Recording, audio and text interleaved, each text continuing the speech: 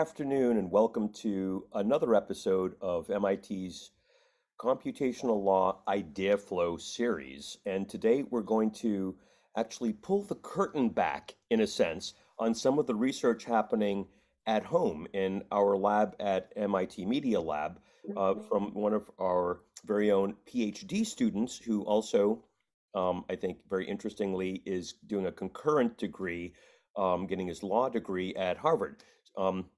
So we've got a really good example here of law and technology kind of hybrid of the warrior king type that we always advocate, and so or maybe philosopher king would be a better example of the blend, and and his name is Robert Mahari. You've heard him before in this series in the past as part of a demo of a different research project on AI generated music and all the interesting copyright implications of that.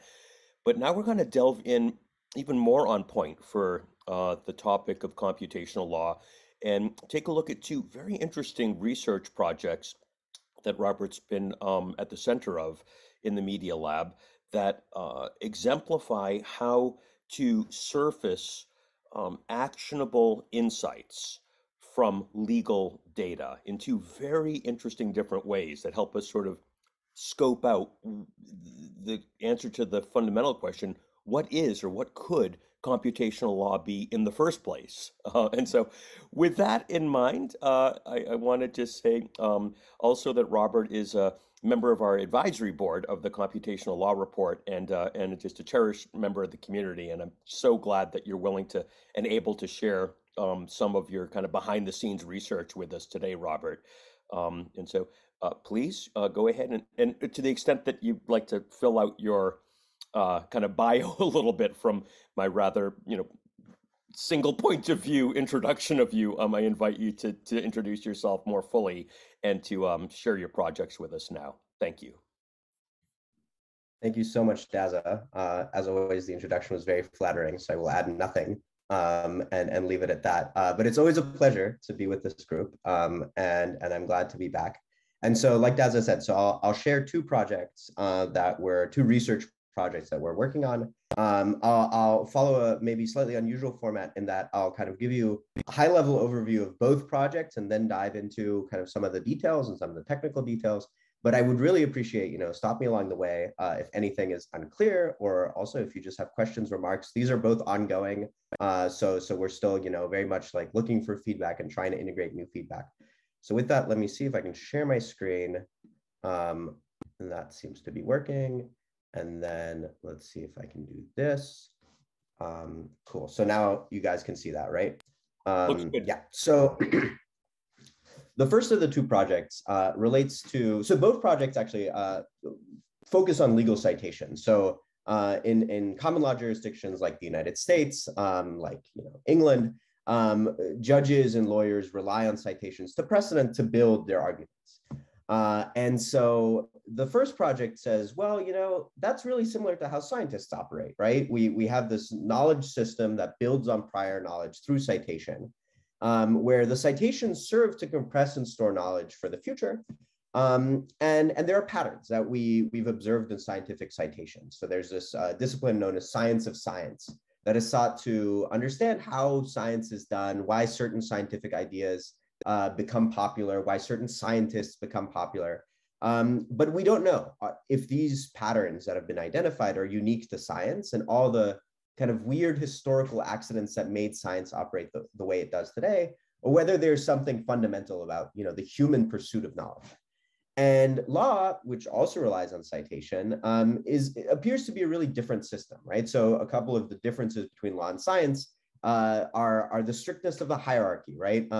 If the Supreme Court says something, that goes. If someone at MIT says something, you can disagree with them. There's no kind of strict hierarchy. Judges don't get to pick what disputes they work on. There's a little bit of specialization. We have bankruptcy courts and tax courts, but beyond that, you don't get to pick what kind of disputes arise in your courtroom. Scientists go out and they find problems. They specialize and then they're restricted, but for the most part, they're free. Judges also serve for life, and scientists very much come and go. the judges we're focusing on are federal judges. So judges that are appointed by the US president and then confirmed by the Senate. Of course, there are all sorts of judges in the United States too, but those are the ones we're focusing on. So we identify so we actually checked all sorts of different citation patterns, and I'll tell you about more than just these three, but kind of everything that we compared between law and science, we find similarity. Three kind of interesting patterns are this law of preferential attachment. So if you've been cited highly in the past, that is indicative in science that you'll be cited a lot in the future. You might imagine that this makes it difficult for kind of new ideas to compete sometimes, right? Because if there's one thing that gets cited all the time for a certain proposition, then that's kind of set in stone. We find the same thing in the law. The second, maybe more surprising, and I think for scientists more upsetting, is this rule of random impact. Your most impactful publication can come at any point in your life. If you have a really impactful publication early, that could be it. It can come really late in your career. There doesn't seem to be, for example, a tremendous value in experience in terms of just being able to attract citations. And finally, we have these citations that go unpublished, uncited for a long time, referred to as diamonds in the rough or sleeping beauties. And we find them in both law and in science. And I'll give you kind of a fun example of legal sleeping beauty a little bit down the line. So now switching gears a little bit, whoops. Let's see if I can, Yes, so switching gears a little bit. We have these legal citations, right? And so we can do something completely different with them. Namely, we can think about, I told you they're critical to making arguments. So we can think about, well, can you predict what legal citation to use in order to make your argument? And to formalize this a little bit, so what do these citations look like? They're not just judicial opinions as a whole, right? You're usually citing something specific in a prior judicial opinion, like a certain passage that might represent a legal text.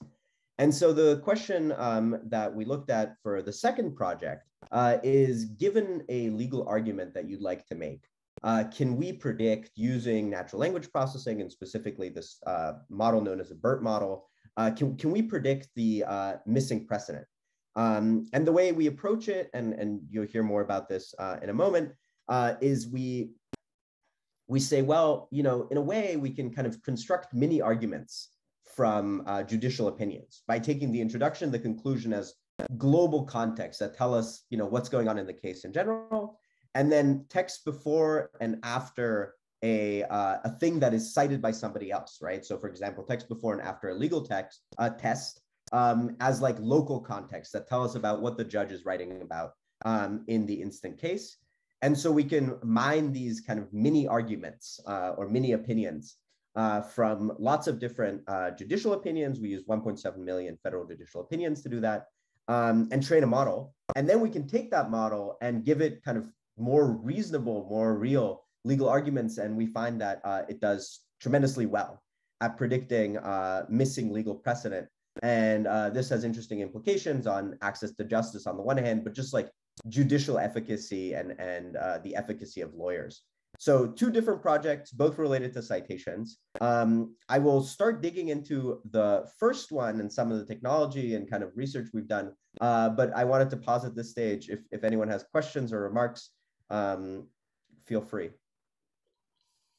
Yeah, including just clarifying questions, like to make sure you understood what Robert was saying, or anything else at this point. Because he's not kidding when we say we're about to dig in. So, like, this is a comfortable platform to get off and stretch your legs for a minute if you want to. I've got something real quick. I mean, Robert, you might address this as we're about to jump in. If you do, obviously, if you're about to do that, obviously, just ignore me. But yes, I have a background as a scientist. Like my degrees are in chemistry and physics, and published loads of papers, and then got tired and wandered off. And one of the other things that I see as a difference between, like, hard science at least and law, is the desire for, or the kind of presence of the notion of objectivity in the scientific domain, at least in an epistemic sense. The idea that there seem to be some facts that are knowable in the epistemic domain of science, whereas everything in law seems to be very much relative, subjective, and more on sort of circumstantial. I wonder if that's also something that's informed this similarity and difference seeking you've been doing across the fields?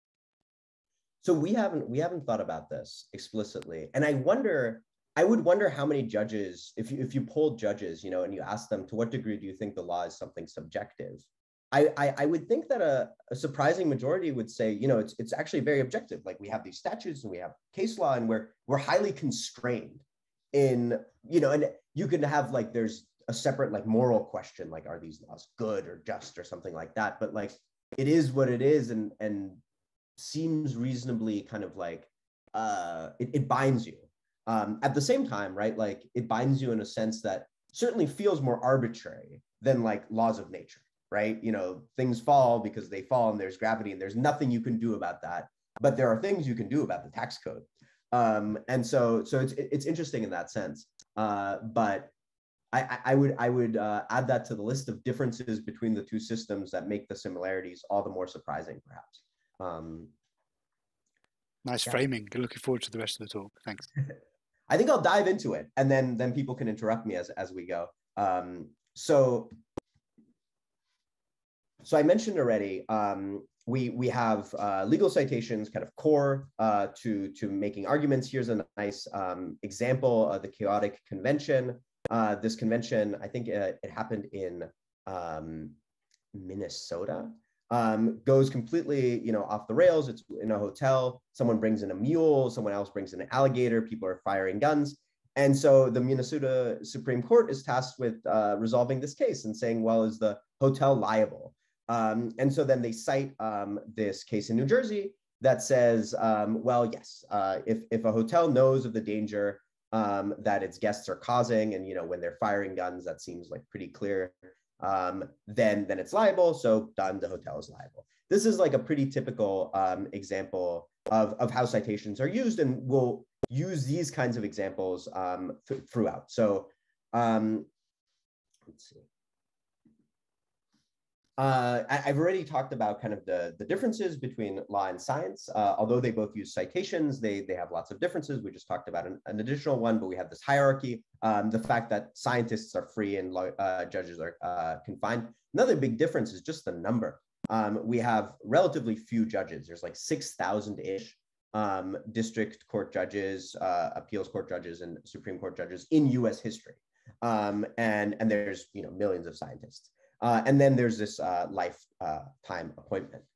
And so then, like, diving into the similarities, and I'm sorry that the graphs don't look so nice. It's weird. But the first thing, hopefully it's still clear enough. The first thing is the number of opinions and the number of scientific publications have both been growing exponentially. So you can kind of make it out. So the axes are on a log scale. But exponential growth is always a little bit surprising because it can't continue forever.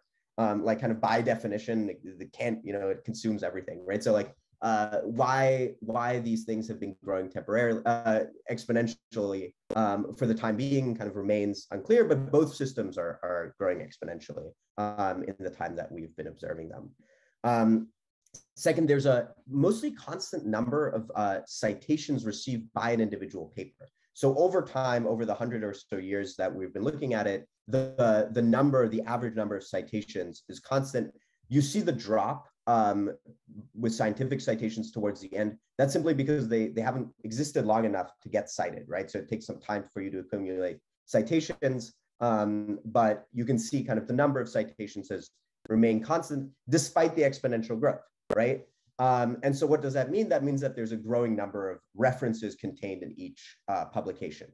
So that means that in order to make your argument, you have to cite more things. And so that suggests that kind of the complexity of arguments and the number of citations, number of maybe sub-arguments you're making has grown in both science and law.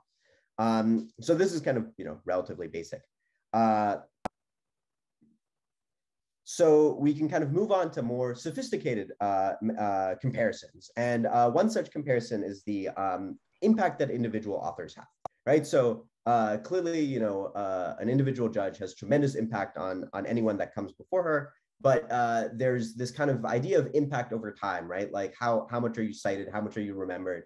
There are judges that come up in law school classrooms hundreds of years later, even though, you know, other contemporary judges are forgotten. The same is very much true of scientists. And so we can measure this individual impact, and it's known as a Q factor, based on work done by some other folks. Some reason, yeah, there.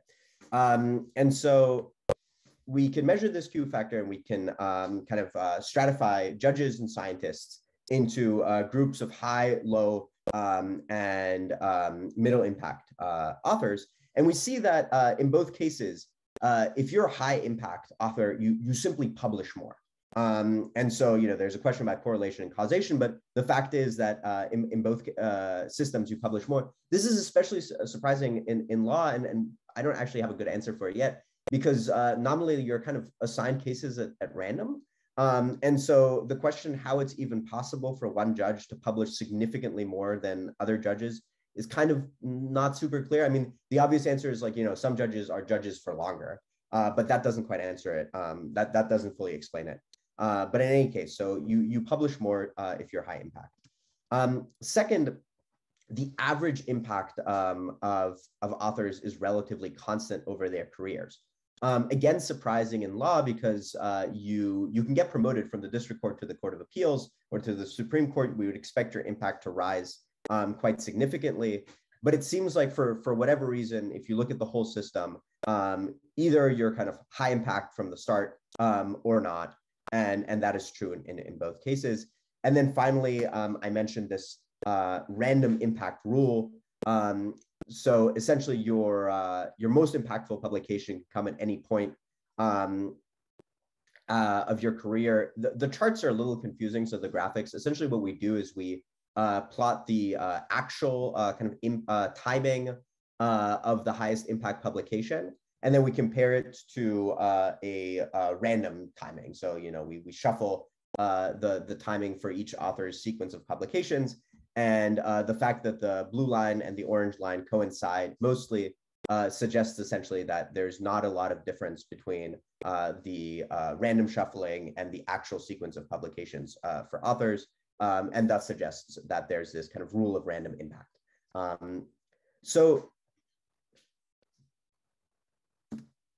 So the next thing that we looked at are the sleeping beauties. And like I mentioned, they're papers in science or opinions in law that kind of are invisible for a long time and then suddenly experience an uptick. And so here you see a really dramatic example on the right, where you have, you know, goes unnoticed from the early 80s to the mid 2000s, and then suddenly this opinion receives a ton of citations and then drops off dramatically. And so we can calculate this sleeping beauty coefficient that measures this kind of surprise factor. That's based on the publication year, the number of citations received in a given year, and the number and the year when the maximum is achieved. There's some details about how we calculate it using this reference line. That's the dotted line here. But that's not super important. But I'd like to give you an example. That's the case that we just saw, which is United States v. Hooton. So this was published in the Ninth Circuit, I believe, in 1982.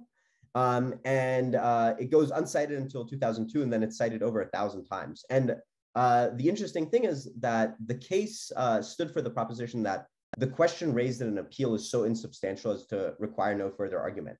And so each of the 1,000 times that it's cited by the Ninth Circuit Court of Appeals, it's cited as part of a super short opinion that essentially says, you know, there's no substantial question, see Hooton, goodbye. And it's like one sentence opinions. Presumably, but we haven't actually found where this happens, presumably someone said at some point, guys, you can't do this anymore. Or a different opinion arose, and the practice continues, but a different opinion is cited for the same proposition. But it's a very convenient thing. And so we can see this kind of like rapid rise and then drop. Comparing, again, science and law, we see that you have to believe me because the figures don't really show it as clearly as I'd like, but the distribution of these sleeping beauty coefficients is really similar. as is kind of the distribution of awakening times, how long it takes for a case to be noticed. And so we're kind of figuring out, how to explain this, and also what is the significance of these sleeping beauties. And you would think that kind of with improved technology in both systems, you would expect these sleeping beauties to become rarer. But that doesn't really seem to be the case. I mean, we just talked about a pretty recent example. This continues to happen. So these are, a couple of surprising to us similarities between the two systems, despite their tremendous differences. And so the main takeaway for us is, well, we can probably transfer approaches from one system to the other. And if we think, for example, about the Q factor model, that helps us assess the quality of an author. And so you could imagine that the American Bar Association, when they make kind of their competency assessment of judges, could use a metric like that to assess, how good is a judge. So this is kind of this work, relatively academic. Any questions on that? Because otherwise I'll dive into the NLP side of things. See, there's also chat questions. Maybe if you could just say one thing before you get to auto law, and I think there's going to be a lot of interest in auto law and discussion. So could you just talk a little bit more about how, so one of the things I think that's interesting, just to back up, in terms of showing this sort of, quote, behind the curtains, end quote, look at what's happening in this research lab at MIT with respect to computational law, is how did it arise?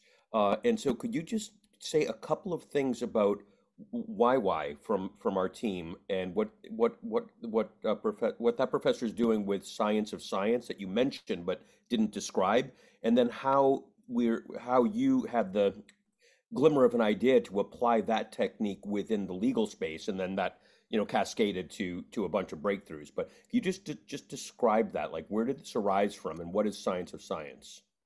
Yeah, totally. So YY is one of our collaborators.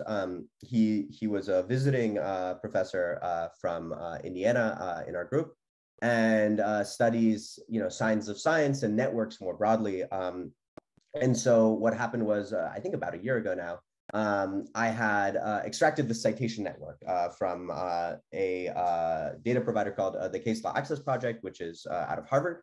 And they conveniently scanned all US case law, like almost 8 million opinions, and converted them to plain text using OCR. And so that's kind of where it arose. But, kind of to take a step back and kind of think more philosophically about it, right? YY and that whole community of science researchers think about, how can we evaluate the process of doing science, kind of like how can we assign quantitative metrics to it? How can we understand if it's working well, if it's working poorly? And it seems like, we have a lot of the same questions about the law, but we don't really have the tools to talk about it, right? I mean, I think there's often the kind of pervasive view that like the law is working not so good sometimes, but like better than long time ago, and better in some places than in other places. But that's all very qualitative. And this paper doesn't do this, but I think it scratches at this idea. Well, can we assess the quality of the law and the quality of judges, and can we do it in an empirical way at scale? So I think that's what you were getting at, Dazza. So that's kind of the background. I hope that's helpful. Yep, it is helpful. Yeah. And so just in the spirit of IdeaFlow, just please recognize, everybody, that ideas from one field and endeavor can sometimes be adopted and adapted in other fields, and that there's some maybe superficial layers in which they're all but identical, like citation networks in scientific papers but at a deeper level. I guess I will say one more thing substantively that you may or may not be aware of, Robert, but part of what I love about this project is that when you look at the scientific method itself, you can see that to a material extent, it arrived on the shoulders of the law. And the processes, among other things, I'm thinking in common law England, of what is the process for finding truth in the legal system? You have an adversarial process. You have the opportunity to cross-examine. You assume nothing. You have to prove everything. How do you prove something beyond a certain, kind of burden? What is evidence to start with? And there's other approaches as well that were adopted at the during the beginning of the Age of Reason as part of how we establish facts. In fact, about the natural universe, you mentioned gravity very poignantly as something that was different. Well, same, different, but same in certain respects. And there's some great books that detail what the lineage of legal systems to the scientific method was.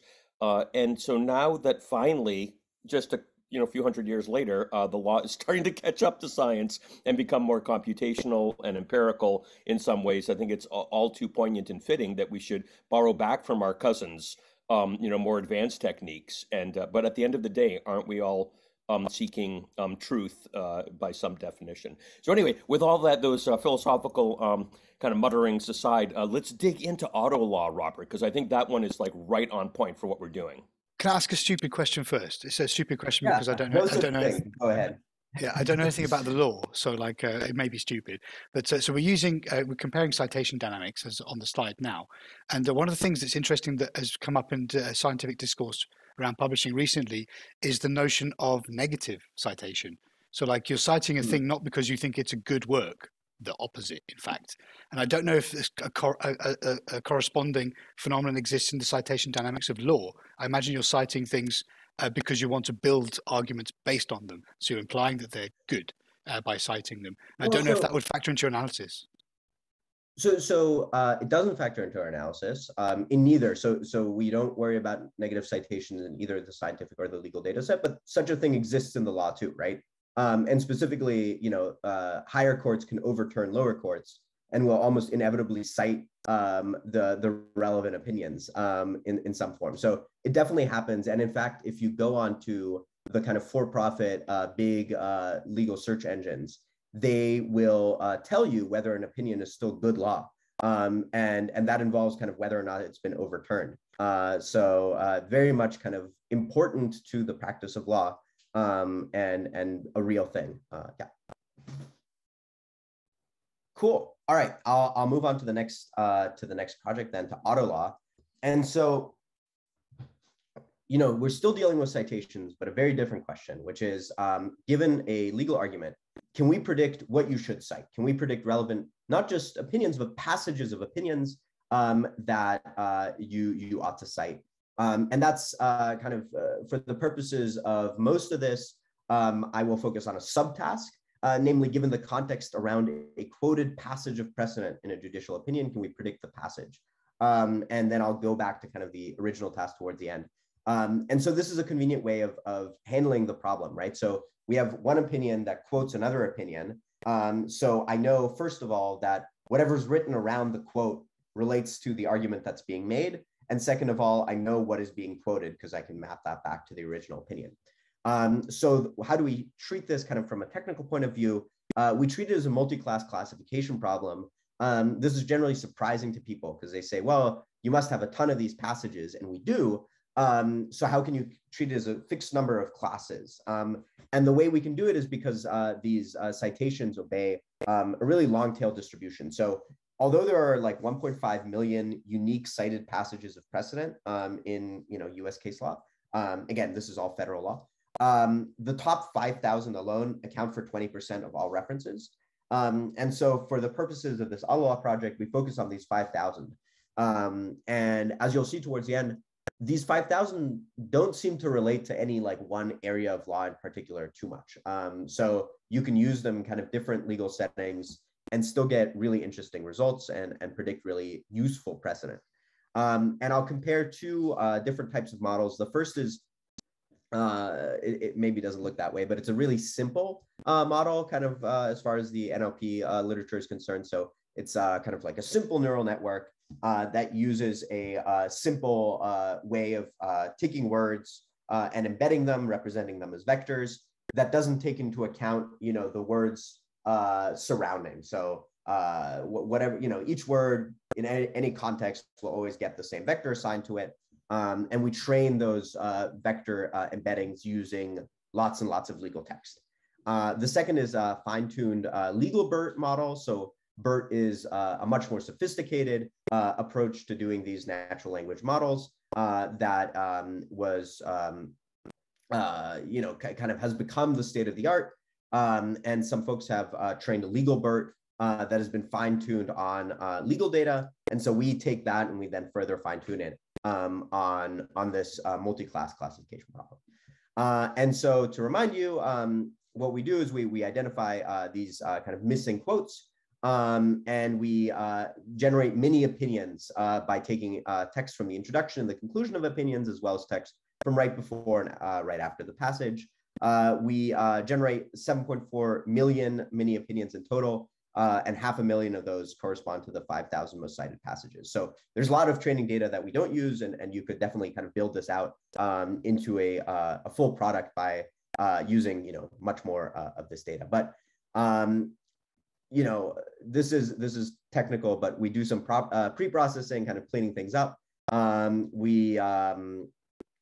Honestly, most of this is probably not actually helpful. But one of the challenges that you have when you do these neural networks, maybe it's interesting, is you have a class imbalance problem. So if you have this power law distribution that I told you about, that some categories are vastly overrepresented, then your neural network can just predict those really common categories, and it won't be wrong that often.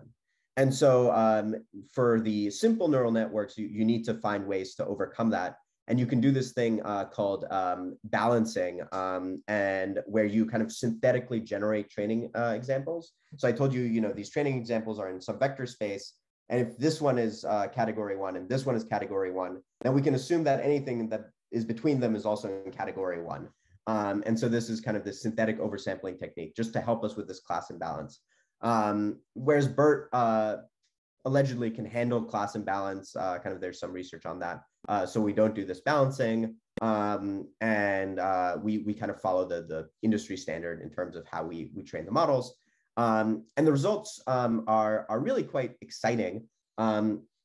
So the macro and the weighted averages here corresponds to how well the model does kind of on the data as a whole, and how well the model does if we remove the imbalance issue. And so you can see that the BERT model has a really high weighted performance. So it kind of gets it right 72% of the time. It does a little bit worse on the macro level. But you'll see, so these numbers don't seem that great, right? Like 37% doesn't seem that great. But in fact, this is kind of surprising, right? So like 30% of the time it picks the right passage out of 5,000.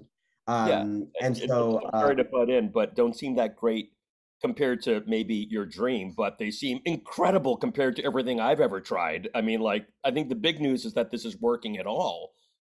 Just sorry to interrupt you, but like, come on. Well, so it gets better. So a lawyer wouldn't actually use it this way, right? A lawyer wouldn't just say, give me one passage and I'm going to cite that and move on with my life. What a lawyer would do is say, give me 10 passages or 20 passages, and I'll use those. And here we really get like kind of fantastic performance. So the BERT model kind of gets it right, gets the right passage among the top 10 results 96% of the time. And even the feed-forward neural network, even the kind of simple approach, gets it right 80% of the time. So this is really encouraging, right? Like this suggests that you could actually use this, with the caveat that we're focusing on common citations, but this begs the question, like, is that really a problem? Like, is focusing on the common citations a problem? And the way I tried to get around this is let's construct some like real examples and see, like, does this make sense? Like, does what the model predicts make sense? And so we did this by kind of testing it in the wild. And what we do is we take two legal briefs that were written by kind of like preeminent lawyers, and we summarize one argument in the brief, and then we see what are the results. So the first brief that I looked at, written by Solicitor General and now U.S. Supreme Court Justice Elena Kagan. The whole brief is 86 pages long, but the argument that I focus on is that the petitioner's right to a fair trial was not violated because during pretrial there was a lot of publicity, right? So you might imagine, someone could say, well, everybody is saying that I'm guilty. It's in all the newspapers. Like, how could I possibly have a fair trial? That was kind of the argument. And of the 10 passages that were predicted by the model, 3 appeared kind of completely irrelevant. 3 were relevant and actually appeared in the brief. 2 belonged to an opinion from which a different passage is cited. And 2 appeared, at least to me, relevant, but were not cited. And this to me is like really fantastic, right? It's a pretty specific legal question, and yet the model is able to predict, relevant precedent. So we tried this again on a different legal brief, which was kind of won awards as the best ever legal brief. The argument here is that an alien that was stopped, so kind of an immigrant that was stopped at the U.S. border, has a constitutional right to be free from false imprisonment and the use of excessive force.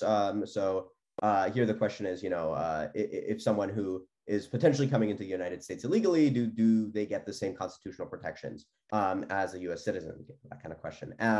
Note, super different legal contexts from before, and yet the results are really quite good as well. So 3 irrelevant results. 1 of the results actually appears in the brief. 5 belong to an opinion from which a different passage is actually cited, and 1 appears relevant but isn't cited. So this seems incredibly encouraging, at least to me, and suggests that these kind of like NLP approaches could really do a lot of good, and they too can do good in at least 2 ways, right? Like first, by just improving the quality of legal arguments, right? Kind of giving people tools to make better arguments. But second, and perhaps more importantly, by lowering the barriers for access to justice in various ways, right? They reduce the costs associated with judging. So, judges can get through more cases, there's less of a backlog, but they also make it cheaper for someone to work with a lawyer and kind of be able to make arguments in court. But even before you even get to court, right? You might be in a settlement negotiation and you want to know, well, if we did take this to court, like what does it look like? And these kind of approaches could help you. There's lots of room for more work, so we could evaluate it on more real legal briefs. We could go much further than these 5,000 most common cited passages. We could think about a slightly different problem, namely assessing the quality of a legal argument by maybe thinking out loud a little bit. What does the model think you should cite versus what did you actually cite, and kind of assigning scores to that, or maybe given what you actually cited, what might you be missing? All sorts of things like that. So with that, I've reached the end of my kind of double presentation, and I'm excited for your feedback and questions, and I hope that was interesting. Yay, thank you so much. That was so great. Okay, well, the floor is open.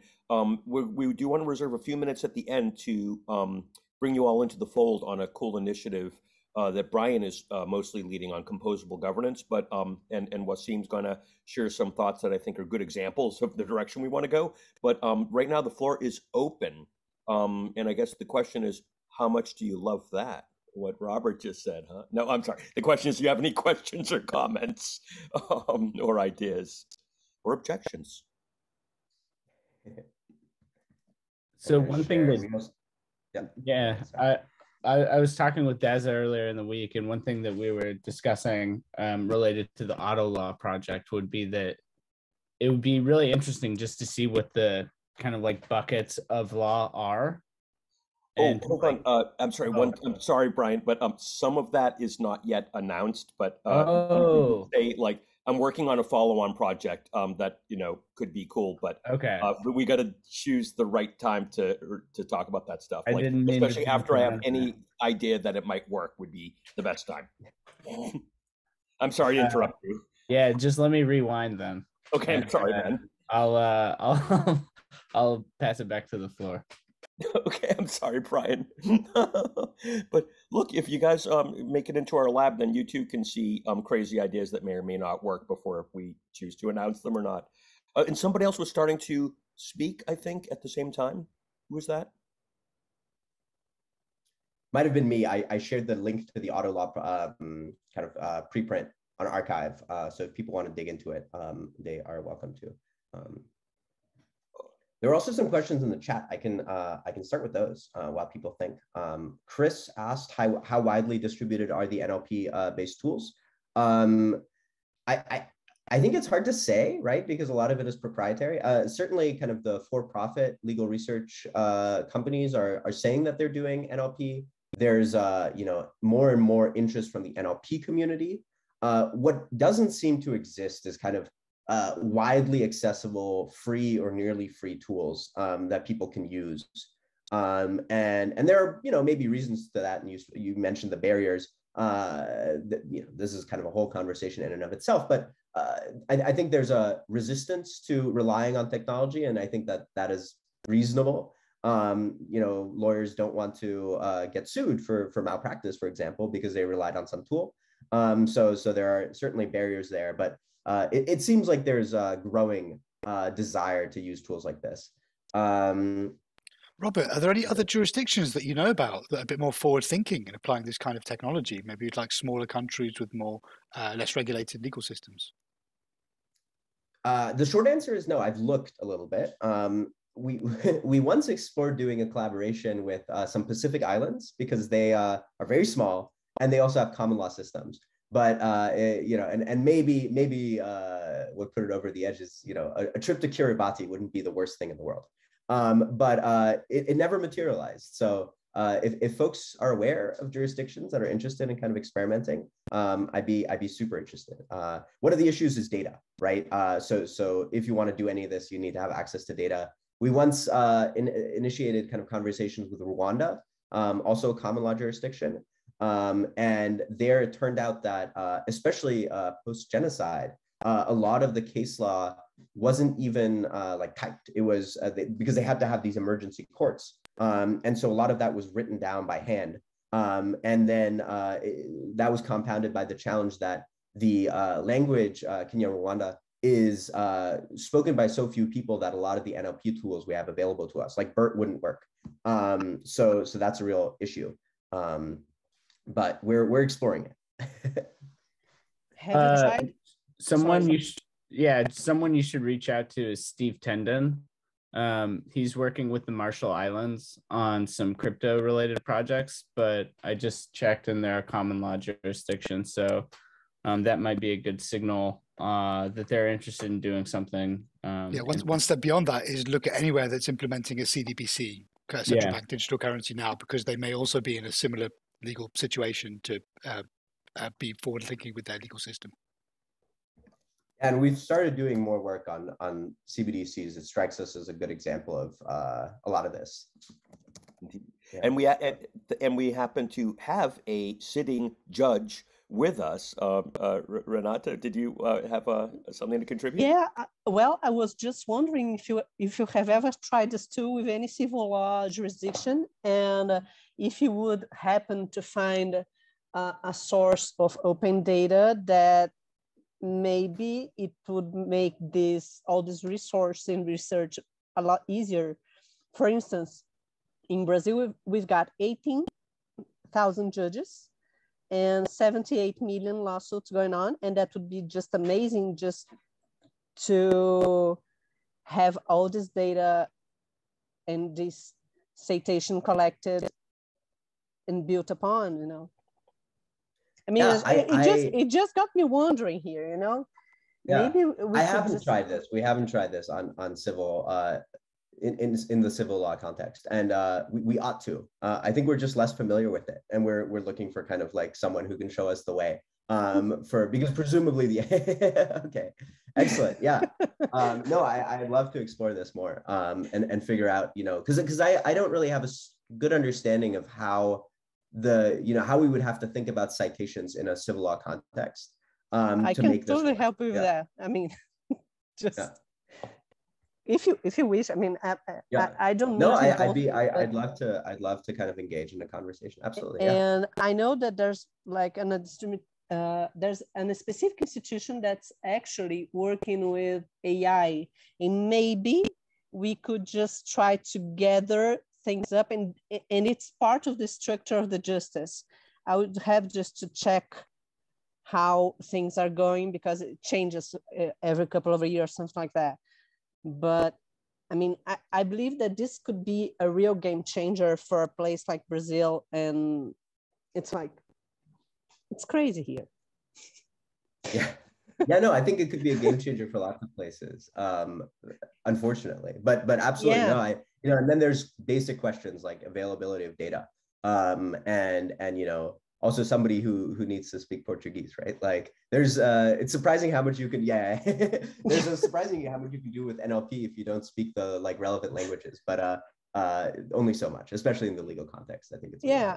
This is just this is amazing because of access to justice, and that's just something that gets me every single time. So congratulations on the project. I just wanted just kudos on that. That's beautiful. Thank you. No, hopefully Dazza, you can put us in touch and we can explore. Yeah, for sure. Okay, I see a nod, and we don't require much encouragement, so I will put you in touch. And just one other little thought there is, and I know we have talked in very broad ways about could we repeat this with statutes and regulations in a different way? Obviously it's a citation network, but statutes and regs are a critical part of the law, and they're frequently what's cited to, right? And you can cite from them, especially when you look at the paid databases. And they do provide like a real ontology and like proper rules of law.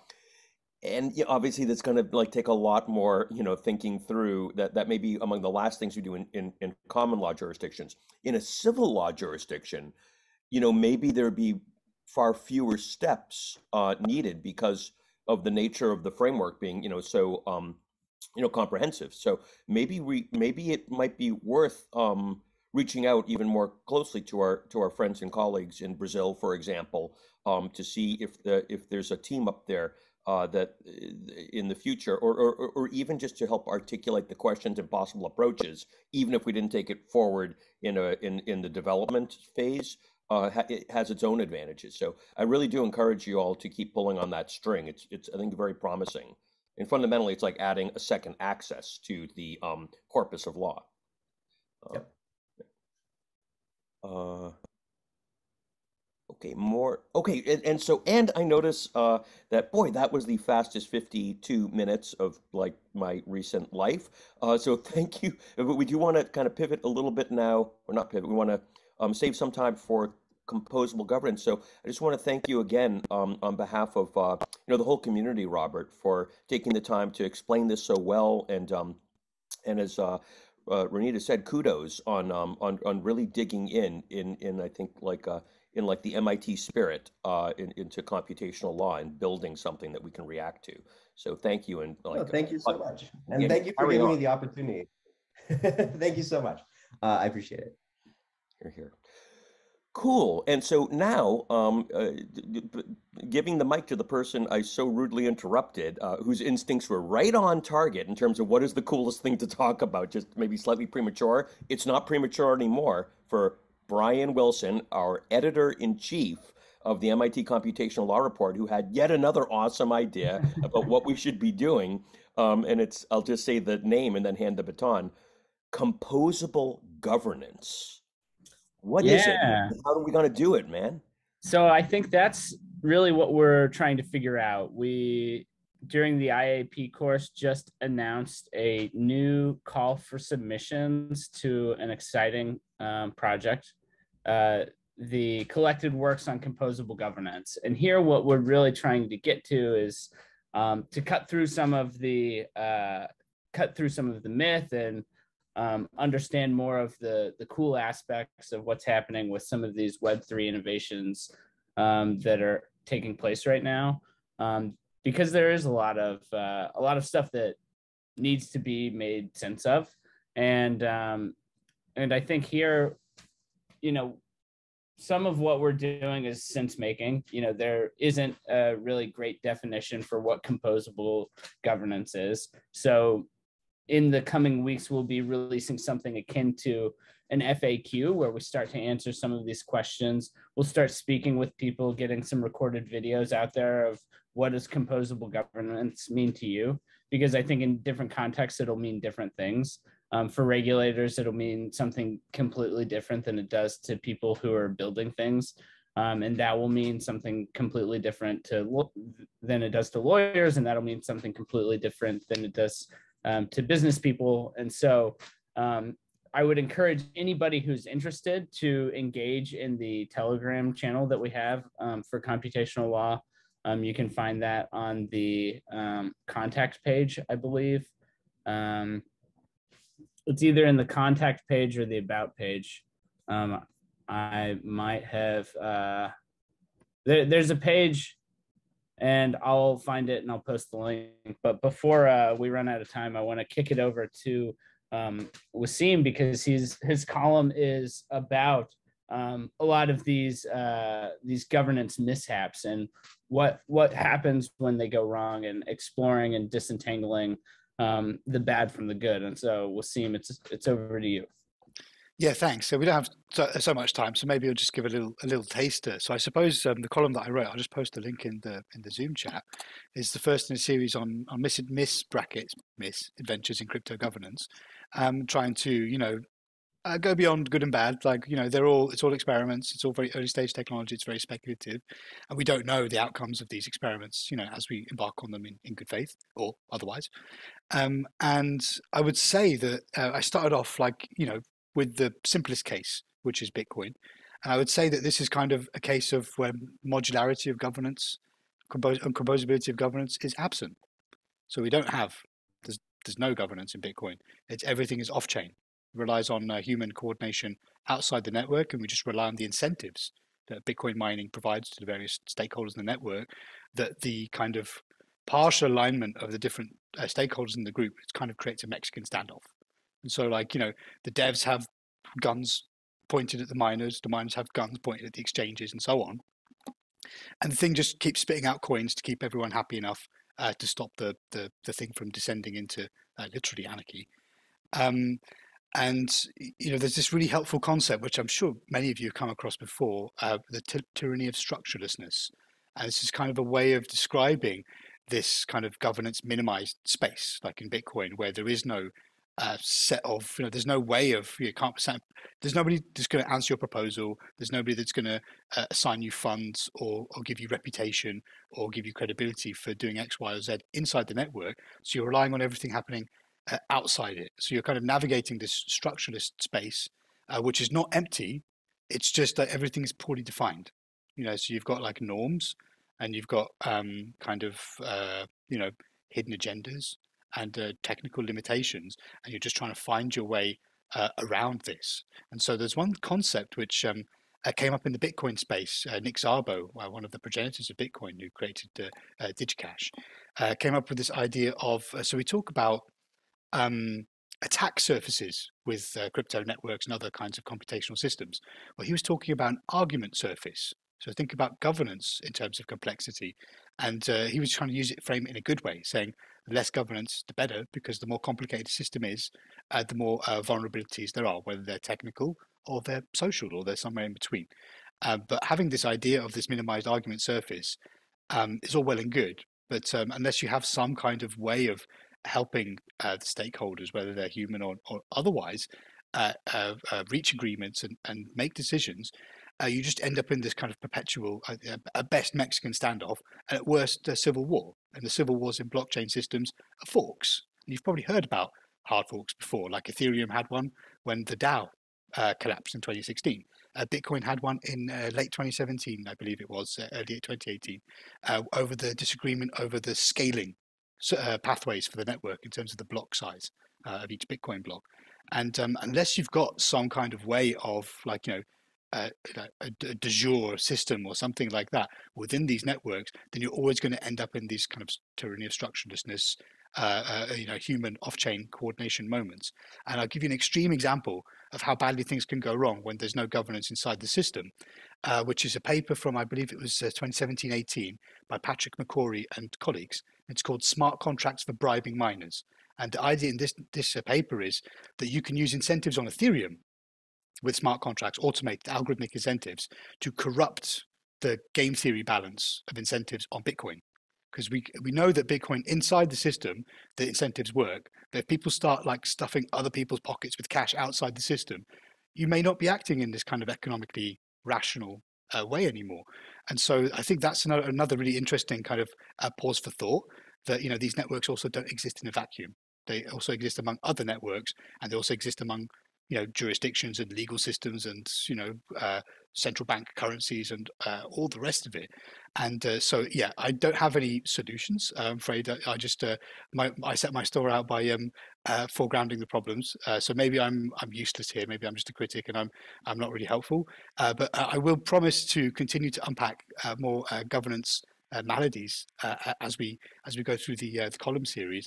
And we'll be getting next to Ethereum, the DAO, and then all the DAOs that we're seeing now, which are flourishing or expiring depending on fate on pretty much a daily basis, as I'm sure you've seen in the news. I'll wrap there. Thanks. Here. Thank you so much, Brian and Wasim, for sharing with the community through IdeaFlow what's been going on in the MIT Computational Law Report with respect to governance on Wasim's beat and his column, which is off to a terrific start. And I might just say one more point. Ordinarily, like our vibe is more like let's build, not sit back in our armchairs and critique everything all day. But there's a balance there, and I think our friend Elizabeth Ramirez has been a good example of how critique is a critical input to design as well. In fact, it can be a constructive source of requirements and constraints, and describing how we would test a system that operated in a way that addresses or maybe even transcends what the dead ends of the past have been. So I think it's incredibly useful. It's also a really entertaining column, and Brian most especially for having the leadership and creativity to articulate this very cool direction of inquiry. So everyone, I encourage you to participate in this. How do you participate? Number one, write something about this and then submit it at the law.MIT.edu/composable governance link that Brian has shared. But better yet, Brian is and the rest of the team are going to be emailing you and talking in future idea flows about more sort of like incremental things we'll do, like little symposia, kind of discussion events, other kind of maybe ask me anythings where we can just have open discussions on the topic and get more iterative input and start to flesh out these things. There's a lot more to say about that and so much more in computational law, but we're out of time today. So thank you again, everybody, for participating. And we so look forward to seeing you at next month's last Friday, 12 p.m. Eastern Time, IdeaFlow. Until then, I'm going to wish you well. Thanks, everybody. Bye-bye. Thanks. See y'all.